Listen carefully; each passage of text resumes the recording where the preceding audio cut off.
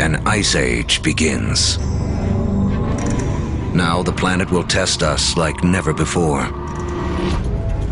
By 50,000 years ago, glaciers begin to advance down from the North Pole. At the same time, humans continue their conquest of the globe, arriving in China and Australia. By 30,000 years ago, Homo sapiens reach Europe for the first time.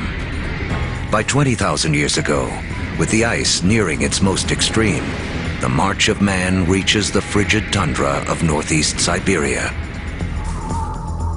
Despite the trials of the Ice Age, man endures and develops the last skills we will need to be truly human.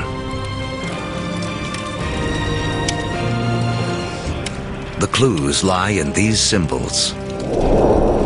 We have taken an intellectual leap to think beyond the here and now, beyond what is simply needed to survive. We can only start saying we have an organism that is human, that is the same as us, when we start seeing evidence of symbolic thought. It's when we start seeing a picture of a cow that everybody will recognize as the picture of a cow.